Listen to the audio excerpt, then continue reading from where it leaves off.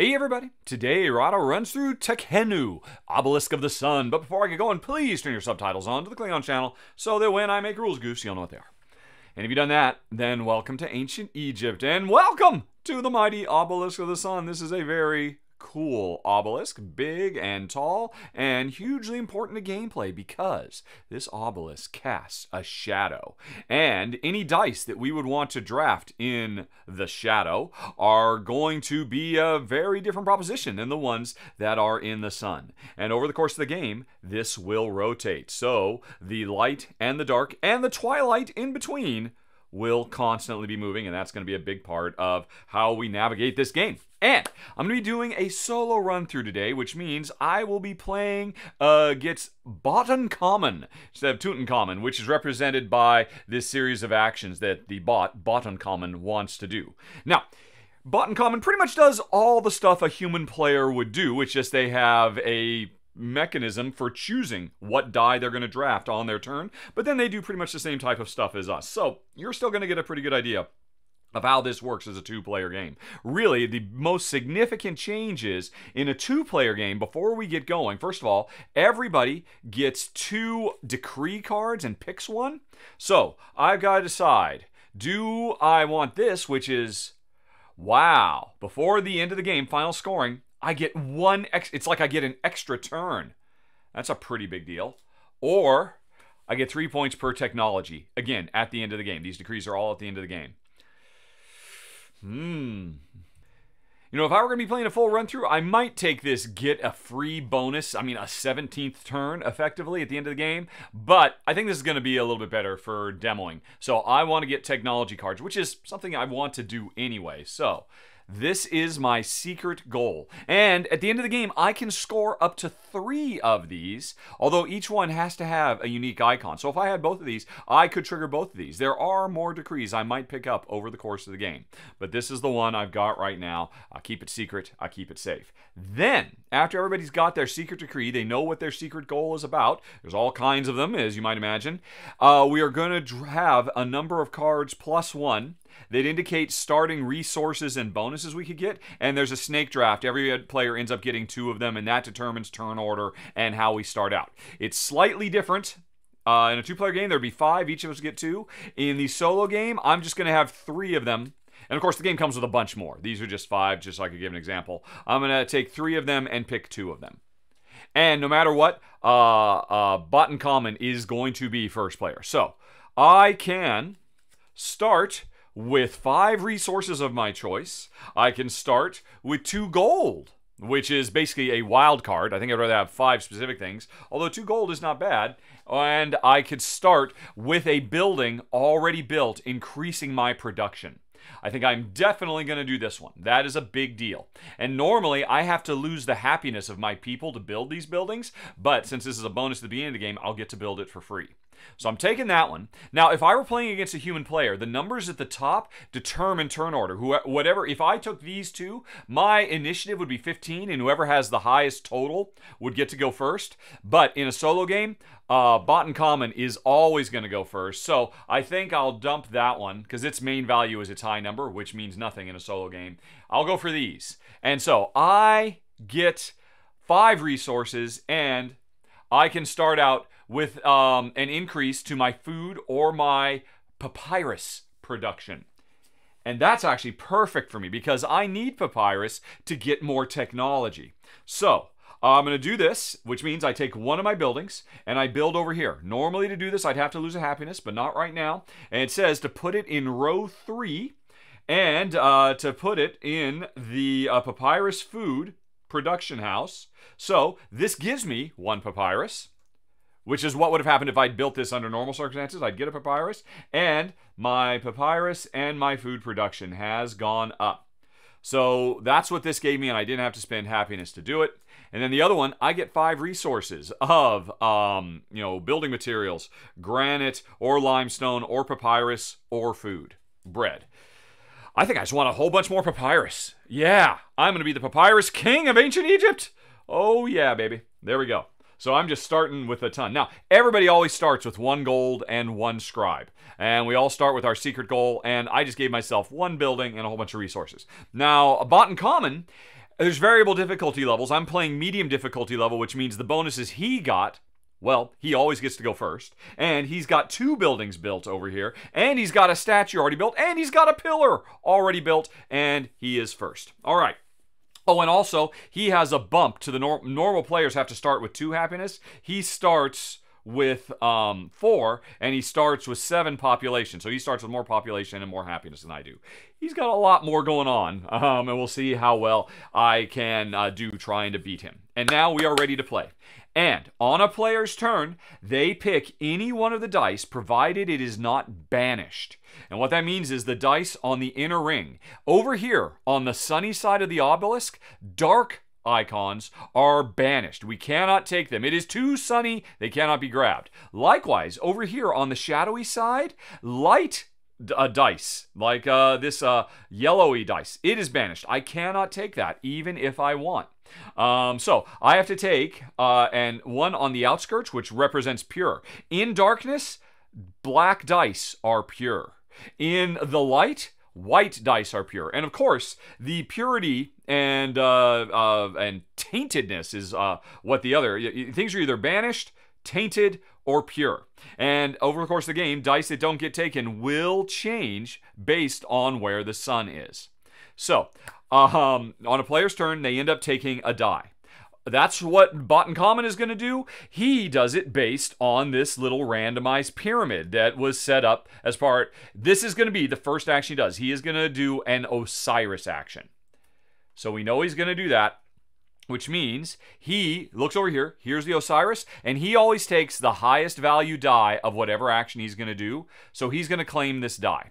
Now, the color and the number, they matter if you're a human player, but the bot, he doesn't care. He just does whatever the god action is, and he just takes the highest value die he can. So this is a die I cannot grab. This neutral die that was in the tainted area, he takes it. Okay. And he is going to do an Osiris action, which means he is going to build another building. And there's a lot going on here. There's effectively an area control thing going on because there are 12 points to be had in 3 for each of these columns for whoever has the most influence in these columns. And he took a 3. So I misspoke. He does care about the number. He wants to put one of his buildings in row number 3. And by default, he will always choose a column where there's the fewest stuff possible. So, 3 of these 4 columns are occupied, so he's going to jump over here. He has now taken majority in this column, and this column. That's 9 points coming his way at the end of round 8, after we've taken 8 turns. I'm getting 3 points for having this column. And that was his first turn. Now, the only difference is if a player had come over here and taken that 3, they again would build, they would choose where they want to build, and they would have to sacrifice 1 happiness of their people to do it. Tekhenu, he doesn't really keep track of resources. He can do whatever he wants. It's just he uses this pyramid to decide what he's going to do.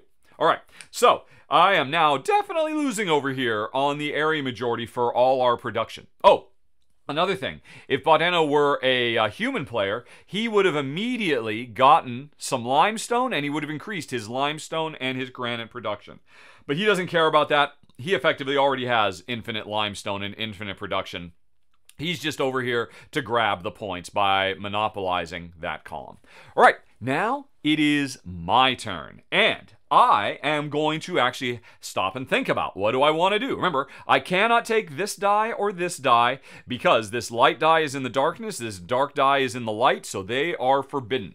But any of the other dice I could take. And what I need to think about is, what do I want to do? Well, I know what I want to do because I get 3 victory points for every technology card. So I want to snag this technology card or one of these 2 technology cards. Now, at the beginning of the game, this is the only one I can grab because if we look over here, my starting happiness of my people is in this area, this tan area. That means I can get any of these cards in the tan area. I've got to improve my happiness until I get into the red area. That means I'd have access to all of these. If I improve my population, which is the maximum. The higher my population, the higher my happiness can go. And then I improve my happiness to get up higher. Then we bring new cards out here, and I can have access to all of them. But at the beginning of the game, by default, at the start, everybody has 5 total population and 2 total happiness. Since I'm in the gray area, I can grab any of these. So that means if I want to do the grabbing a card, that means I come down here, and I think this is the god Thoth. I need to do a Thoth action, which means I need to grab one of these dice. Now there are no banished dice, because in the Twilight there are never banished dice. There's always room for light and for shadow when we're in Twilight. So I could grab any of these 3 dice, but the number I grab is going to matter, because there's a little reminder down here that if I grab a 1 or a 2, I just get one of these cards, because this is the area I have access to based on my happiness. I get it for free. If I grab a 3 or a 4, I must spend 2 parchment, but I get 2 cards. And if I grab a 5 or a 6, I must spend, I can't like say, oh, I could spend up to 3. I must, if I do a 5 or 6, I must be able to spend 3 parchment or gold. And remember, I do start with gold, which is a wild. And then I grab 3 cards. So I could grab this 5, which is pure, because this is a Twilight die. There are 5 colors of dice. The gray are neutral. They don't care about light. There is bright white. There's kind of off-white, yellow. Then there's brown, and then there's blackness. Though that's the range of colors. And the brown and the yellow, when we're here in Twilight, become pure. Brown and yellow are pure in Twilight because they're the in-between colors, and anything else becomes tainted. And, as you might imagine, all things being equal, I'd probably rather grab a pure die, so maybe I should grab this. If I grab this one, or if I grab this one, 5, it's either going to be a pure die or a tainted die. That means it's a 5. I need to spend 3 papyrus, and I'll get all 3 cards. Now, strictly speaking, I'd be happy with just 1 card, because really, I'm just here for the technology, because unlike everybody else, this technology is worth 3 points to me at the end of the game. But I don't mind grabbing these. And remember, I grabbed a ton, a metric boatload of papyrus. I could have grabbed any combination of stuff. I just got tons of papyrus. So I think I am going to go on ahead and claim this 5, which means I'm doing this action, which means I need to spend 3 of my 6 starting papyrus. And that means I'm going to grab all 3 of these cards. Boom! That is a big move. But let's come back to these cards in a second, because the die I took, remember, because this was a Twilight die in Twilight, it was not all the way light or all the way dark, it was in between in Twilight. That means it's pure. I put it over here to indicate that it was a pure die when I took it. It is a very important element of this game that I try to maintain balance, that I don't become too pure or too tainted, because the closer I can be equal to the two sides of the scale, the more likely I am to hold on or to take first player, which is kind of an important thing. So, in the future, now that I've got 5 purity, I'm going to start wanting to get some tainted dice to offset this purity, and that's going to affect how I draft stuff in the future. So anyway, so this one over here, I triggered the action, I spent through the nose to get all 3 cards, and now, and everybody knows, one time, these are blessing cards. You can use them once and then they're gone. I can use them whenever I want. I can perform an Anubis action. That's a big deal. One time when I'm producing resources, I can double the resources I produce. That's a big deal. But most importantly, this is nice. This is a technology. This is a power I have for the rest of the game. These are one time and then they're gone. This is worth 3 points to me because of my secret goal. And when I produce, I can adjust the die up to 2 and get additional resources of the same type. So this makes me a much better producer than I would otherwise be because I have more control over the production die and I get extra stuff. And on top of that, if I could use both of these cards when I'm producing and do a double production off of a souped up production. So I'm very happy with that. So these are the cards I have. These are public knowledge. This, my secret goal is private, but this is public, that I have got all this going on. Now, at the end of my turn, new cards come out. So we've got a new blessing and another new blessing and another technology that I might want to grab later. So we'll worry about those in a bit because my turn is over. Okay. Although, man, I just looked at this. This is another production technology, which is if I overproduce, I get victory points. That is very cool. Oh, man. So, I could become a producing machine, which is great because normally in this game, production is the last thing you want to do. We are, under normal circumstances, only going to take 16 turns. 16 dice we're going to grab. And we always want to use these dice to do god actions all around the board. But instead of, when I took this die, this pure die, instead of taking it to do this action here, I could have said, I'm producing. Yellow dice produce papyrus. I could have produced 5 papyrus with this. The problem is my maximum production allowed is only 3 because I've upgraded this. So I would have gotten 3 papyrus off of this 5, and the other 2 would have been wasted. I would have been greedy, and that overproduction would have gone into my tainted, which maybe I want to do because remember, I'm trying to maintain balance on the scales. But because I've got this, I can manipulate the die when I do production. I could turn this from a 5 into a 3, and then I wouldn't overproduce. I wouldn't be greedy, etc., etc. So anyway, I didn't produce. But anyway, whenever you take a die on your turn, usually you want to trigger the god action that's in the associated area. But sometimes you're desperate for goods because you're just bone dry, and you will kind of feels like wasting a turn and do some limited production. But for me, production is a little bit more exciting. You might see me doing some. Well, hey, I'm going to want to produce some more papyrus once I've used all this papyrus up, getting more technologies. Also, papyrus is what you spend to increase your happiness. And I want to increase my happiness so I can get some more technologies as well. I definitely am focused like a laser on ancient Egyptian technologies. Anyway, my turn is over. Now, it is Bottom Common's turn again, and their first move is always activate the bottom left space of their little randomly generated pyramid, which they did. Now, next up, they're going to do a Thoth action, or they're going to do, I can't remember the names of all the gods. But we do have a little player aid right here. They're going to do a Hathor action or a Thoth action, which means if they come over here, they're going to grab cards, just like you saw me do. If they do a Hathor action, they're going to try and construct buildings around the temple. This is a reminder. The turn structure is really easy. Take a die, either a pure or tainted one, to perform a god action or produce resources up to your production.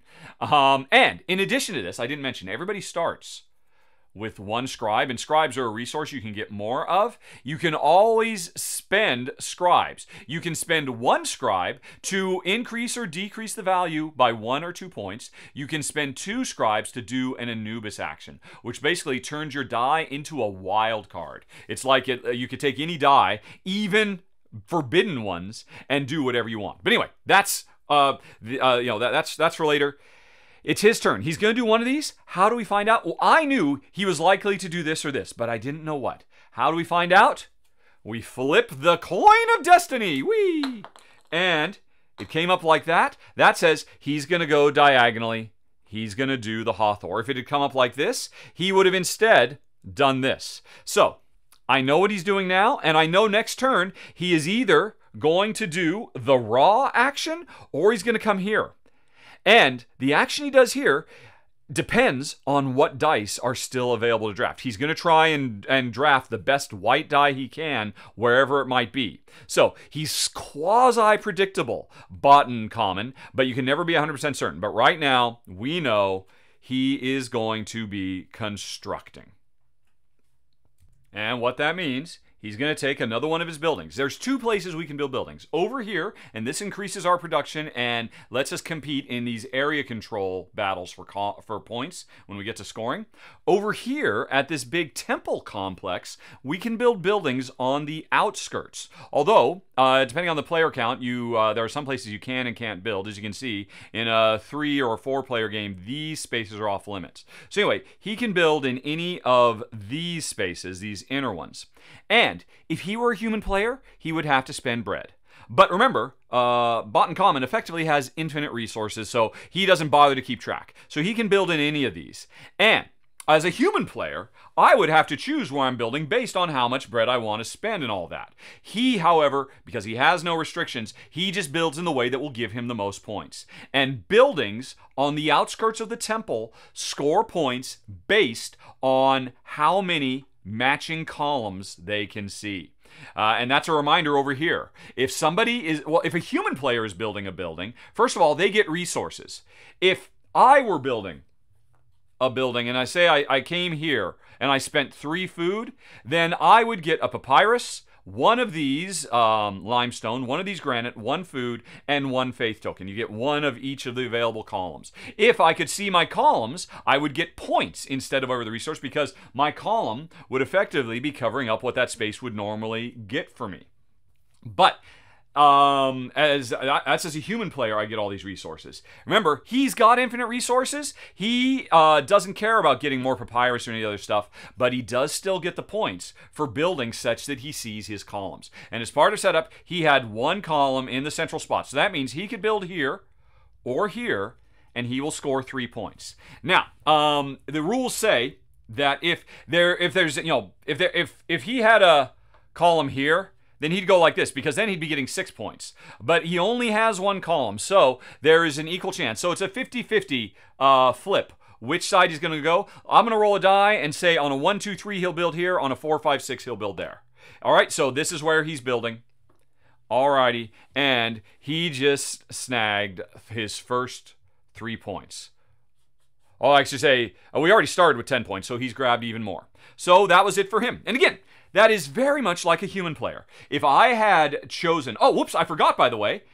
I have to start his turn. Folks, this is why you watch the Klingon subtitles. I'm sure Paulo already pointed out. I forgot the most important thing. When he came here, he said, I want to do a Thoth action. He had to take the best die he could. This twilight lit die was verboten because it's in shadow, so he couldn't take this 6, which means he took the 5. And he doesn't care about blessedness or taintedness. He just takes dice. So he took that. He took the 5, and he then built over here. He didn't have to spend, and he didn't get any resources. He did get the points. And also the other thing, if this had been a human player taking this, their population would have increased by 5 because of the number 5 on the die.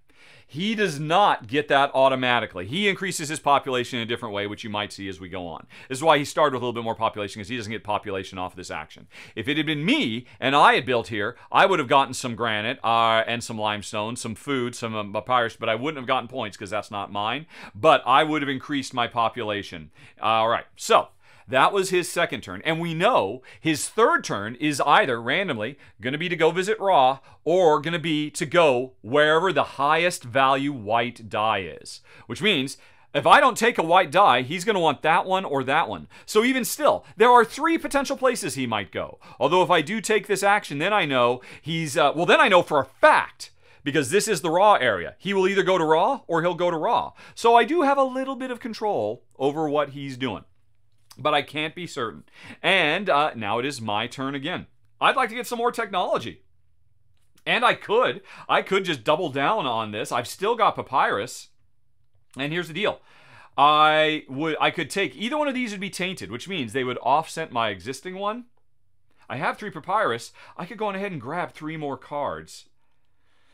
But I think I'd like to save papyrus for spending over here on Bastet, which is the party god. That when I spend papyrus and give it to the people, it makes their happiness increase. Because I'd like my happiness increase. Maybe I want to get my happiness up before, so I've got 3 technologies I have access to. I've got to get my happiness up 1, 2, 3 to hit that line. So maybe I should go to Bastet. Which means, well, it means, because here we are in darkness, in shadow, there was no pure black die over here, so there's no blessed die, there are tainted dice. And I could take a 3, a 6, or a 6. And now, a 3 means I get, well, first of all, no matter what value die I spend, or I get 3 or 6, I spend 2 papyrus, and remember, I've got 3 left, and then I move forward on my happiness track, that's the symbol for happiness, woohoo, it's a big party, yay! I move forward based on the value of the die. So I want to move forward as far as I can. That would be great. Although, remember, I can only move 3 spaces forward. So grabbing these 6s doesn't make any sense. But there's something else to bear in mind too. The value of the dice says, if I grab a 1 or a 2, I move forward 1 or 2 spaces and I get 2 scribes. A 3 or a 4, I get 1 scribe and move forward 3 or 4. A 5 or 6, I don't get any scribes. And remember, scribes are handy because they let me manipulate the dice as I take them. So it's good to have scribes. So I think we're going to throw a party and try to get our happiness level up. That's going to be nice. I could take these 6s, but I won't get any scribes, and I can only move 3 anyway, so I'm going to go ahead and take this 3. And because it is tainted, because I took it from nighttime and it wasn't pure black dye, it is tainted, it wasn't pure, and so now my balance is getting a little bit more. I'm 5 on the positive, I'm 3 on the negative. That's good. If I have to be off center, I'd rather be on the blessed side rather than the tainted side, which will make sense as we go on, because eventually, after we take 4 turns, we are going to be judged on our balance. And in fact, over here, this is a way we keep track of player turn order. Jen and I found in a 2-player game, it's pretty easy to keep track. So we just use these to keep track of our balance. My balance right now, I have positive 5, but negative 3, which means, or 1, 2, 3, 4, or yeah, 5, 1, 2, 3, which means I'm really at 2. This is where my balance is right now. And in fact, Bot and Common does not care about balance. When we get to the first mat phase, they are just unbalanced. They are at 3. So, as of this point, when we eventually get tested for maintaining balance in our work, I am doing better because I am closer to perfect balance. His number was chosen automatically. It changes in the second and the third scoring and whatnot. So, I'm pretty happy about that. And because I took a 3, I give myself another scribe. So now I've got 2 of them, which gives me more control over the dice. And I move forward 1, 2, 3. And just like that, that means I now have access to more cards if I want to come back down here and get some. Although it did cost me 2 papyrus. And now I've got 1 more papyrus and I've got 1 gold. Which means I could get 2 cards. I could get 2 technology cards. One of these and one of these, or both of these, etc., etc. So, that was my second turn. And now, folks, the moment you've all been waiting for. Every 2 rounds, and you can keep track because once all players have 2 dice they have claimed, every 2 rounds, Tekhenu turns. The Obelisk of the Sun rotates. And now all the lighting opportunities have changed. First of all, we go back to the bag and we draw dice equal to the number of players, which is 2. And we so this white die is going to come over here. It's a 6. This gray die is over here. It's a 1. So there's more dice. New dice always appear in the shadow, which is moved. And because of the shadow, now this area is in shadow. It used to be, while this area was twilight, everything was tainted. In twilight, nothing is ever banished, but only the twilight colors, brown and yellow, become blessed. Now that this has moved to darkness, this darkness is ascendant. This used to be a tainted, now it is a pure dye. And we've got to make that change everywhere. Gray is always tainted no matter what, because it doesn't care about color. Both of these twilights are tainted. Meanwhile, over here, this used to be in shadow, so it used to be pure. It's tainted, but this is no longer blocked. Alrighty, and this now used to be tainted, but it's in the sunlight, so it becomes pure. And these become tainted. And over here, the gray stays the same, and this darkness is still forbidden because it's still in the light. Over here, twilight means both of these jump into the center. Now, they may sound like a lot. Thematically, it makes sense where everything moves around. But for players who think, oh, that's a lot to remember, I won't remember, where does twilight happen and all of that thematically, as part of setup, I could have put the board like this. And it's a nice little at-a-glance, iconographic reminder of how everything plays out. But I think the board already has enough icons, so I like it like this. And I just think about it in thematic terms, how everything works. So we have rotated. This is the land of shadow. Now this is the land of light. Different things are pure and tainted. And it's our buddy Botton's Common again. And we will now find out where is he going. All right. Oh, and by the way, new white dice came out. If he chooses to come over here, that means he is going to do a Thoth action because the best white die, which just came out of the bag, is over here. I was thinking he was probably going to go to Ra, but now he might go over there instead. So let's find out what he's up to. He is moving sideways. Boom. So this is his priority. He wants to get the best white die he can. If there's not, he'll get the best black die. And so this is a priority. There is a best white die he can grab. This one. So he takes this, and it's a 6. So that means he is doing this action. Boom. All gone. He didn't have to pay papyrus. He has infinite resources. And now, he does keep these. He never uses the power of blessings and technology and all that. These are just worth points to him at the end of the game. So he keeps these as part of the end of game scoring. Me, I use them for powers throughout. Plus, my technology is worth points. All of those are worth points to him. And I wanted that. That was going to be another... Oh, well. You know what? A human player could have taken that from me. That's what Botton Common did. So now we've got some new ones that come out. Hey, it's another opportunity to do an Anubis action whenever you're desperate. Another production. When producing resources, get 4 limestone is a one-time thing. And my new technology that I am interested in, when I do the Hathor action, which remember is the building up here action, get an additional 2 points per pillar. All right. And that's an ongoing thing. So if I get this technology, because I like technology, that means I'm going to want to start building pillars, and then I'm going to start building buildings that can see those pillars so I can get more points out of it. If that's the way I go. These ones are available to me as well because I am happy enough. I can't get any happier until I increase my population, but I have access to all of these cards. Okay. Oh, actually, wait a minute. Hold on a second. Nope. Yeah, he did not. He has not increased his happiness, so he was stuck down here. If he had one more happiness, he would have had access, and he would have taken the higher level ones first. Although these aren't implicitly a higher level. All of these are drawn randomly. It's just these are harder to get to because you got to be happy to get to access to 7 cards instead of only 3. Okay, so that was his third action, and it is now my third action. And what am I going to do? Let's see here. Boy. I want to get more technology. I could come over here and I could get a level 3 blessing, which means I'd need 2 papyrus, which I do have because I've got 1 papyrus and 1 wild. And that means I could get 2. I've got 3 technologies I could choose from. They're all available to me and I could really double down on that.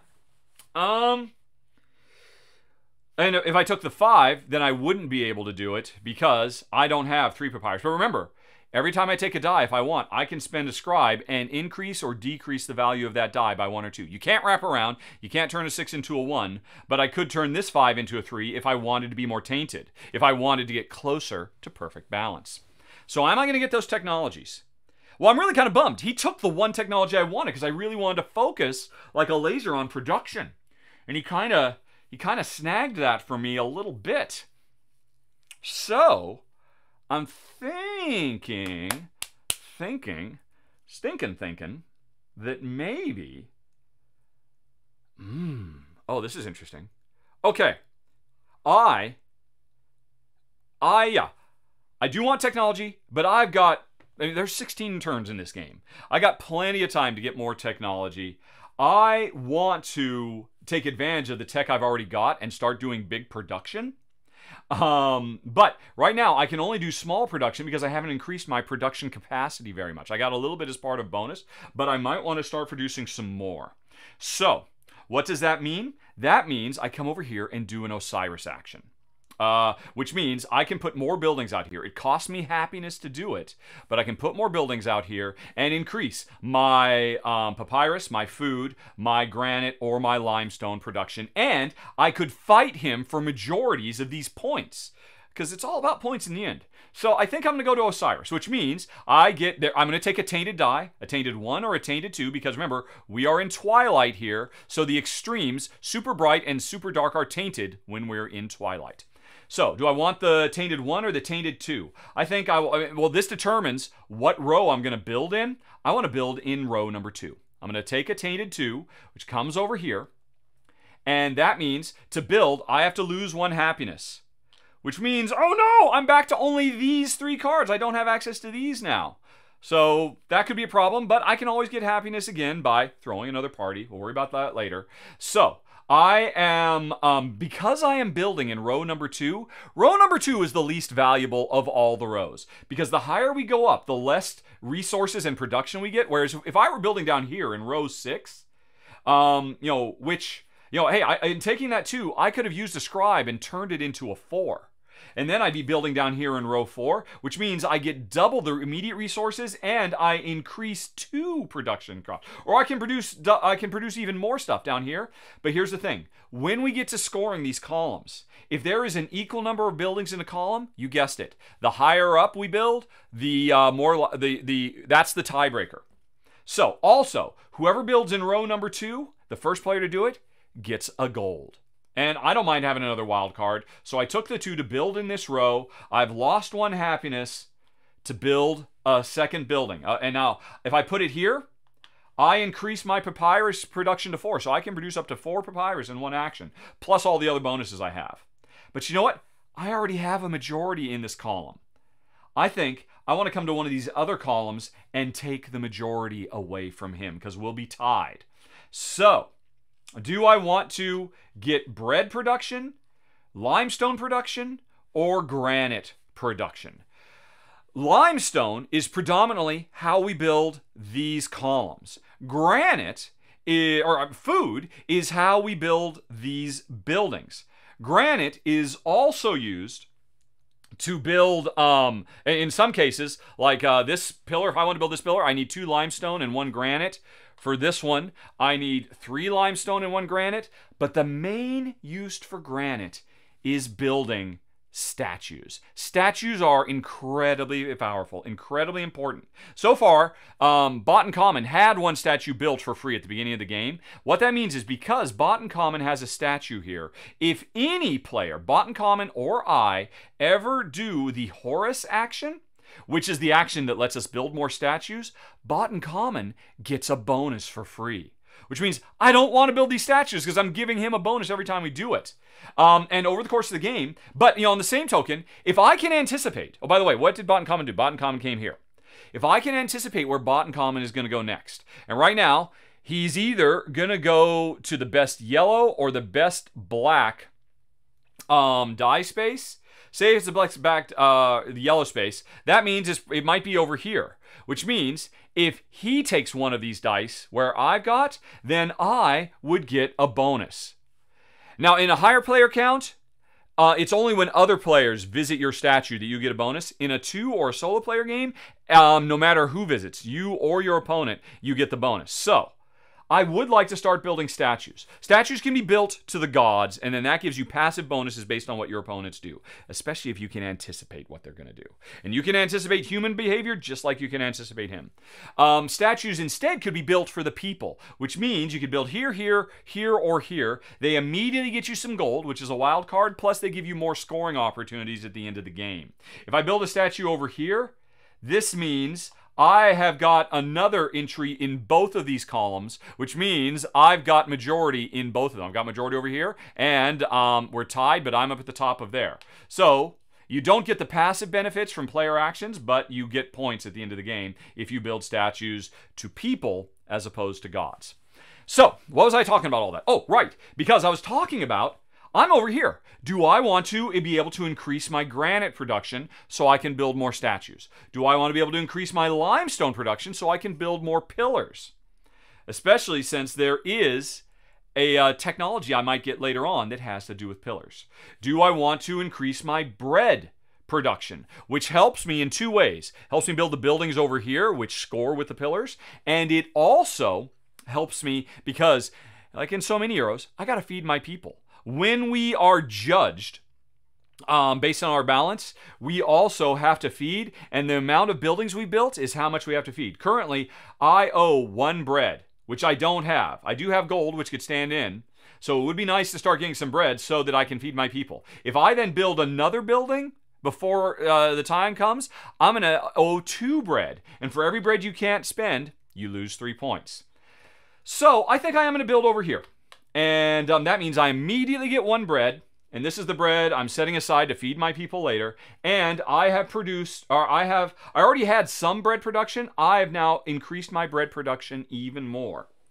And by the way, if I can maximize my bread production, that's going to be scoring me more points over the course of the game as well. I'm not that high yet, but I am up here, and so I can produce more bread, which is going to help me build more buildings over here, etc., etc.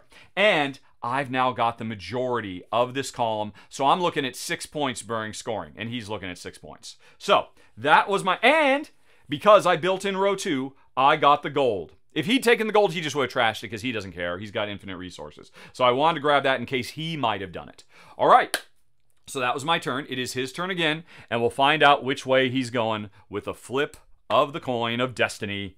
And he says, I want to go sideways, which means he wants to grab the best black die, the highest value black die that he can. This one is not available because it's in the light, which means it's banished. Nobody can take it. This is a 3, a 1, and a 2, so he's going to take more cards. Okay, that's good, because remember, I was thinking, I wasn't that excited about these. I was hoping he might clear them out. He's going to take this 3, because it's the best black die he can.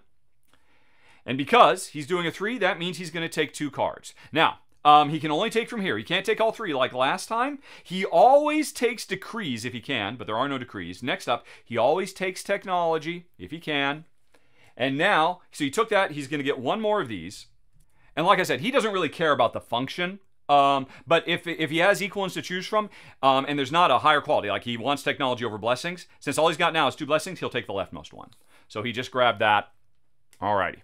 And now, at the end of his turn, another blessing comes out, which is another production one. So there's 2 production. If I could really, make production super. And, oops, not this. Another technology, which is during each mat phase, which is a mid-game phase, get 2 faith for free, and I've got an Ankh value of 5 permanently. Now that's nice. Faith is a resource I can use to offset imbalance. By the way, I forgot to mention, I'm perfectly balanced. I've got 5 in the blessing side and the tainted side. I'm perfectly balanced. If, say, I was not balanced, and we get to the mat phase, which is when we score, if I'm down here, not only am I crazy unbalanced, I'm going to lose points for being super tainted. During the mat phase, if you have any faith, you can spend it to rebalance and get closer to perfect balance.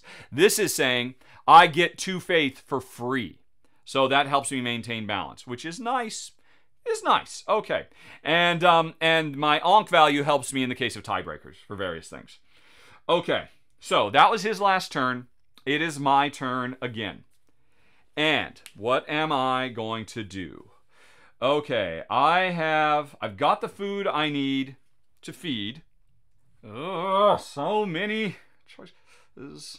I mean, I'd like to get some more tech. Especially, before I do production, before I waste a whole turn getting a die, just get production, I'd like more production bonuses. But I don't want to burn. I'd rather get more papyrus first, which means I should produce before I get.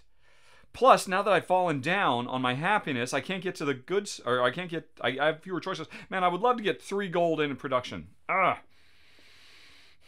You know what? I think, since I had excess happiness, I think I am going to build some more over here and increase my production again, so that when I do produce, I produce more.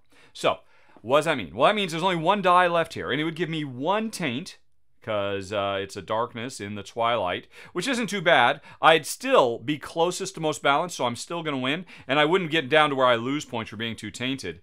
But that means I'd have to build on the top row, and that's not going to give me as much. Now, what I could do is I could spend a scribe and turn this into a 3, and it's nicer, but I want to get a big one. So here's the deal. Remember, I've mentioned this before, the Anubis action. I have one of these that I got whenever I want. I can use this. If you trigger an Anubis action, you can take any die you want and treat it as if it was in the area you want to do. So I could take this gray 6 from what's it? Bastet and say, nope, it's an Osiris action, and do a big level 6 action, even though the die isn't there. Now I'll be using this. Now there's another way I could do it. One scribe lets me change a die, +1 or -1 or 2. Two scribes lets me do an Anubis action. I'm going to Anubis it up. We're going to say goodbye to that, and that means I can take any die I want, and let's see. Do I want to take a 5 or a 6 from someplace? Because here's the other thing. I don't want to get tainted. Most all the dice are tainted right now. There's only one blessed die, and it would be a level 2 thing, and I don't even have the limestone to do it. So I was going to, whatever die I took, I was going to get tainted and potentially lose points. And I didn't want to do that. Because the interesting thing is, when you do an Anubis action, whatever die you take, it doesn't go on the scales. It comes down here in the Anubis area, and it won't affect my balance. So do I want to grab this 6 and do a super powerful one? That means, I mean, I'd still like to be above him. I'd still like to be beating him. So I think I want to grab a 4. Is there a 4 from someplace? Yes. So this would have given me 4 taint so that I could build a statue with the marble, with the granite, but I couldn't do that anyway. So I am taking this. I'm putting it here so it does not affect my balance. I'm saying it came from here, so I'm doing a level 4 action, which means, again, I lose 1 happiness. I'm almost back to where I started, and I'm going to build my next building. Although, oh wait, then I need 2 food. But you know what? No. Okay, I don't have to pay the food until scoring. That's still like 5 rounds away. I do not have to pay food when we get to our balance test. So that's fine. I'm going to need to get some more food because I'm in another building. And if I go here, then I'm beating him in the granite column. If I go here, then I'm not beating him. Now, do I want... I mean, this will give me some granite and some gold, and it means it produces... Yeah, I'm just trying to beat him, so that's now 9 points I'm making off of this, because I'm in control of 3 of the columns. I immediately get 1 more gold, which, again, is a wild. If I can find any. There we go. And I immediately get 1 granite. Now, the first statue I build... I need 4 granite, so I'm a long ways away. But you know what? I might use this single granite to build this or this pillar. Because ideally, you want to build pillars before you build buildings, as you saw, because you can convert those pillars into points. Alrighty, so anyway, so I got some granite and some gold, and I am increasing my granite and my limestone production capacity. Ooh. Although, you know what? No, okay. I'm not going to have used this 4, which came from here, I think. I'm going to take this 6 instead. And I'm going to come down here. No, I am not beating him. Well, let's come over here. Yeah, I want this instead. So, yeah, this is better. This is better. So, instead of a gold and the granite I took, I want this space. This just gives me 2 limestone, so I can start building pillars. It increases my limestone production by 2, so now I could get a bunch of limestone so I could really start blitzing pillars. And it increases 1 other production of my choice by 1. And I love papyrus. So let's get my papyrus production up so I can produce more when I do actually stop to do it. Okay, so that's it. Now, I haven't taken majority. I'll still need to build something up here to beat him. Or heck, if I build a statue right here, then I'll be beating him. If I build a statue right here, I will be winning in all 4 columns, and that's 12 points when we eventually get to scoring, which is still 5 rounds away. Okay, so did I want that?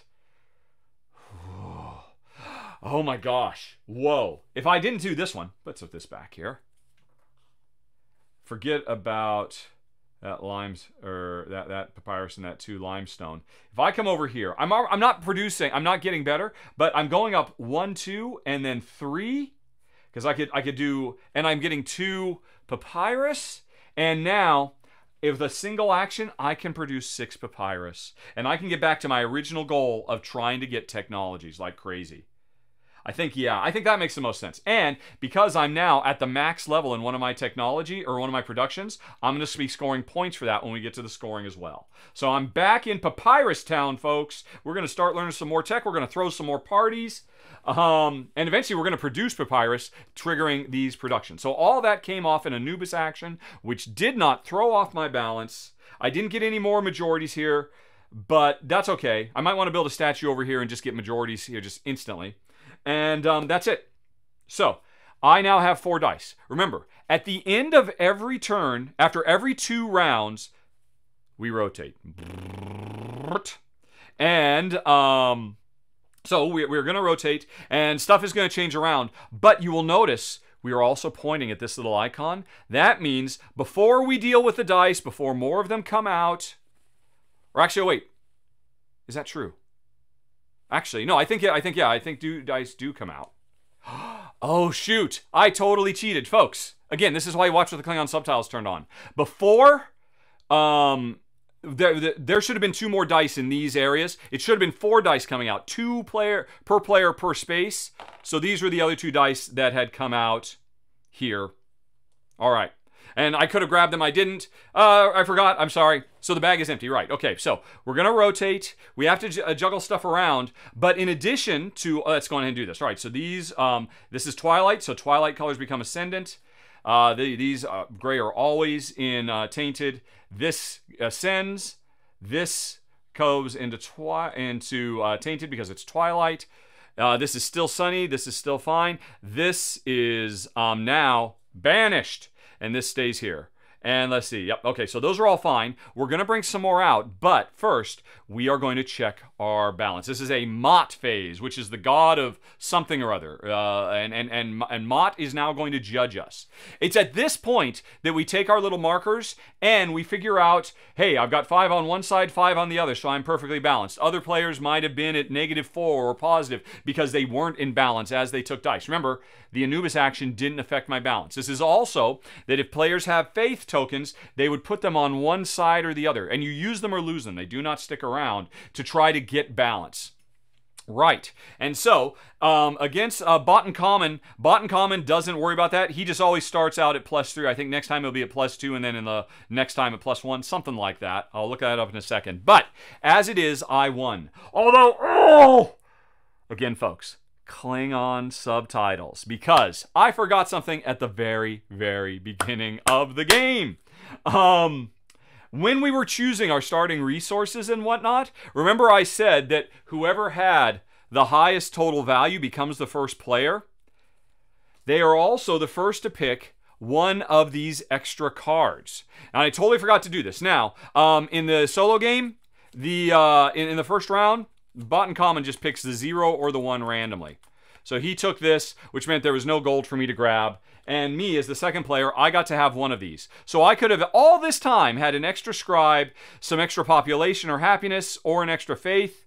I think honestly, I would have taken the extra population. 1, 2, 3. So I could be that much closer to getting access to green stuff. So let's say at the beginning of the game, I had taken this. Totally forgot about that. Oopsie doops. It didn't really have any impact because I took one that it's not like I would have had gold. He didn't care about what he had. So anyway,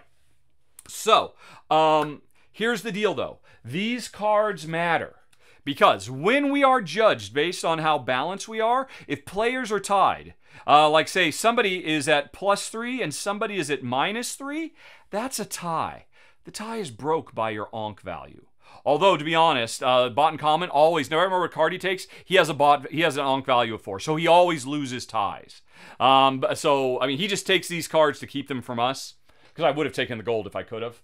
But anyway, so, as it is, it doesn't matter. I have clearly won. I have maintained perfect balance. He did not. He was not in the tainted area. And remember, bad balance in the tainted area loses you 1, 2, or 3 points. But he was in the positive. I was balanced. So that means, moving forward, I will be the first player, and we reassign the Ankh cards. And because I'm the first player, I get to pick. And that also means I'm taking 2 turns in a row, so that's not bad. And remember, I was just saying, boy, if I could have, I would have. I'm going to take this gold now. Okay. And honestly, he doesn't care. If he had won, he again would have taken the best, either a scribe or gold. But since he didn't win, it didn't really matter, so I got some more gold. I am the first player. Hooray! And we have been judged. Okay, so now we take all our dice, put them back in the sack, and it would be at this point that we rotate. I rotated too soon. We'd rotate, we'd assign everything, and now 2 more dice for this area. In the darkness, banished and tainted, and 2 more dice in this area. Again, in the darkness. Blessed and tainted. Because, and now we know the other dice are going to be coming later on. So we've rotated, and also, while I'm effectively at perfect balance, as I remembered, he's basically at 2. This is going to be his target. This is what I've got to beat 4 rounds from now when we go through our next balance phase. And again, like I said, I kind of wish the game had come with extra ones of these so we can have them here and we can have them here, because, Jen, I find it's very useful to keep track of this as we go rather than just resolving it at the end. But we're supposed to resolve it when we get to a mat phase, which I just went through. Okay, so we are on to the next round. We have rotated, and I am the first player, and I've still only gotten 1 technology for my secret goal, which, if nothing else, means if I were playing against humans, they would have no idea what my secret goal is, because I haven't been, obsessively doing pillars, which means my secret goal is probably pillars and stuff like that. And your opponents not knowing what you're doing is kind of important, because if somebody knows I'm desperate to do pillars, they'll put a statue here so that every time I build a pillar, they get a benefit. So it's not at all unreasonable to try to keep your cards close to your vest and not let your opponents know what's going on. So now, remember, I need 2 food. In 4 rounds, we are going to do another balance phase, and we are going to do a scoring phase where we score any place where there's these. Or I'm sorry, no, that's the end game. Where we score, where is the icon for it? Oh, we score these. In 4 rounds, we'll score majority over here. We will score points for our buildings and pillars. We will score points for various and sundry things. There's like a whole list of them right here, I think, on the last page of the manual. Yes, a very excellent last page. We will score points based on these resource districts, points based on statues and pillars and buildings that can see each other. Points for our statues. If we build statues, not only do they give us passive bonuses, but the more statues we build, the more points we get if we get the granite to build them. Points if we've gotten up high enough on happiness. If we can push our population further and our happiness up to that, we get points for having a really big happy population. Points for having maximum production, which I have done on one of them. Points for the buildings. Yep. And and then we lose points if we don't feed. So at some point, I need to get at least 1 more bread or gold, because gold can stand in for anything, to feed so I don't lose points. And so I've got 4 more rounds. In 2 rounds, this is going to rotate again. In 4 rounds, this is going to rotate. We're going to do the balance ceremony again, and we are going to score all over the place. And what do I want to do? I got a bunch of papyrus now, but my happiness is low, so I only have access to these. And I would rather have some of these. So, am I going to throw another party? I could take this gigantic 6, which means I'd get no scribes. So that's okay, I've got scribes. I'd be able to push my population all the way up here. So we would reveal what all the other cards are going to be. Although I can't get to them until my happiness goes up. But I could really throw an awesome party and really just knock my population. And if my population and happiness goes up, not only is there points, but there's other resources I could get if I really focus on this. Or I could get a couple scribes and only go up a little bit. Or I could build a building, because I do have food. I don't have to use this food. I need 1 food and 1 gold, and I could build and get some resources. I don't have any granite or marble yet, so I can't build pillars. Although, again, I've got 3 gold. With 3 gold, I can do anything. Not anything, because my first statue I would need. So maybe, you know what? Since I can produce 6 papyrus, which is huge, maybe I will go on ahead and snag a 6. Now, the only 6s I can grab are tainted, which is going to put me way down into Tainted Town. Wait, no, yep, all the blessed ones. Wait, no, here's a blessed 6. Because, all right, so I'm going to grab this. It is blessed because it was a twilight color in the twilight zone. And that means I could, increase my population by 6 like I was thinking. But instead, oh, wait, no. This is producing bread. Brown produces bread. I could produce 6, but since I'm only allowed to produce 4 bread, I would get 4. No. I'm going to get some tech. I'm all right. Yes. I want tech. I want to spend my papyrus. I'm going to snag one of these 5s, which is tainted. Tainted die. And now I'm all the way down here. I need to start working on my balance to get back into the positives. But that means I can spend 3 papyrus, which I will do. But I don't have these techs. I don't want this tech. This tech is better playing against human players. Since I know he's well, and that's right, he always has a 4. So he's always doing really well. So this means I would always win. If we tie, and we're more likely to tie now, I misspoke before. I said he's really bad at it. He's really good at it. This means I would always win in a tie for first player. And at the end of the game, instead of first player, it's extra points.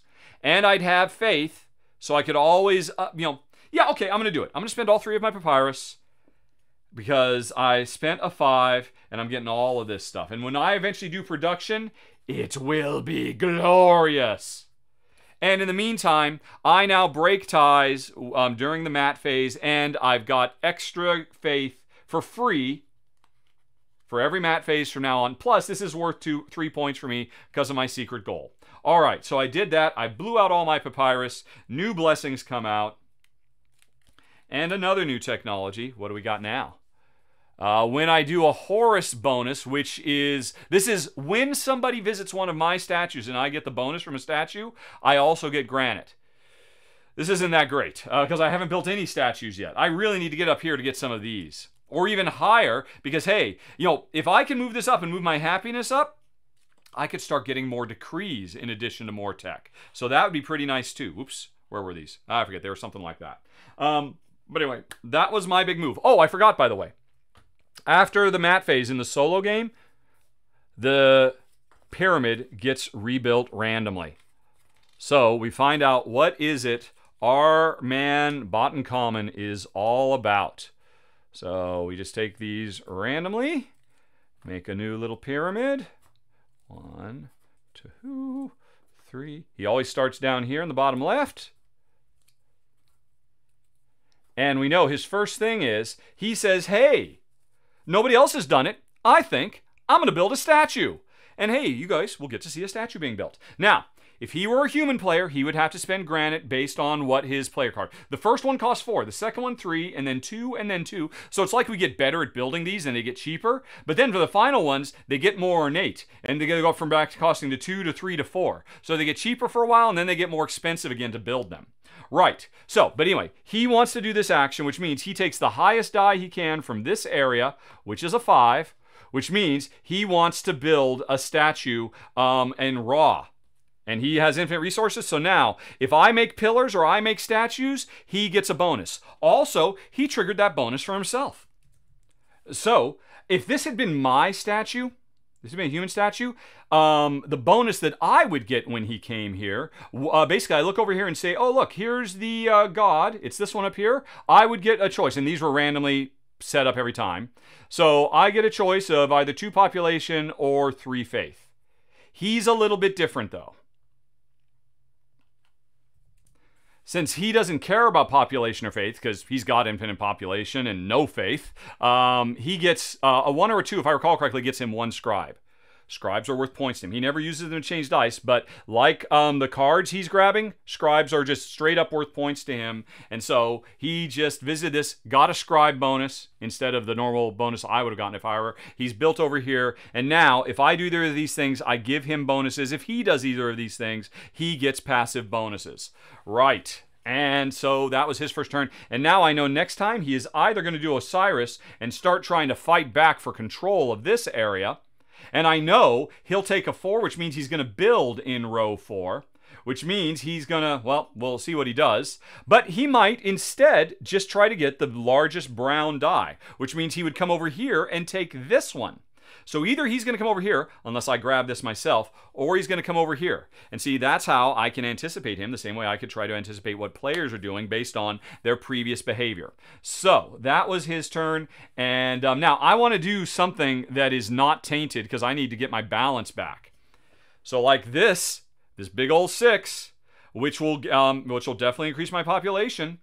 Although, here's the problem. I need 2 papyrus. I just blew all my papyrus on stuff. Maybe it is time, folks. Maybe it's time to do the super production because I have all of these. Let's remind ourselves what all I can do if I do production. I can, first of all, whatever die I take, I can change it. Normally, I have to spend scribes, but I can change production dice for free. Plus, I'm going to get 1 additional thing of whatever it is I'm trying to make. I can spend this, and I'll also get 4 limestone. And I can spend this, and I could do the entire production concept twice. And I could do that. Oh my goodness gracious. Yeah, let's go crazy, because there is no limit to the number of blessings you can play in response to an action, and they stack. So, what do I want to produce? Whatever kind I take, and because remember, I can't take, banished dice, but I can take any die. I would like to take a positive one, but this is the only high-level positive one I could get, which is bread. I can produce 4 bread, which means I'd have 2 waste. Although, again, I could change this 6 into a 4 and get the perfect target. I'd have 4 bread. I'd be set for feeding and for building buildings for quite a while. But I'd like to get more papyrus, and I can produce 6 papyrus, which means I need a yellow. And here's the problem. This yellow is tainted. I would become even more tainted. I would come crashing down to, oh man. So that'd be pretty scary. Oh, now maybe I don't. Maybe I don't. Because here's the deal. If I wait one more round, this is going to rotate, and this is going to become blessed. And then I produce 6 papyrus. It'll be blessed. I'll keep balanced. And I won't have to use this power, but I'll produce 1 additional papyrus. And then I'll do it a second time. And then I'll do it a third time. So I will get 18, 19, 20, 21 papyrus. And on top of that, I will also get 4 limestone. And with the limestone, I could start building pillars. And with 21 papyrus, that is insane. I could just start grabbing cards like crazy, having parties like crazy, because I could just burn through papyrus like nobody's business. But I need to wait. I need to wait until next turn when this goes from being tainted to blessed so I could maintain. So I do have to wait, which means I gotta do something else. I gotta do some kind of holding action until then. I don't know what to do. There's a lot of stuff to do, folks. But I think I'm gonna stop right there, because that should give you a pretty good idea of the basic flow of Tekhenu. And if you want to hear some final thoughts about the game now, you can hit that I in the top right corner screen or follow the show notes in 5, 4, 3, 2, 1.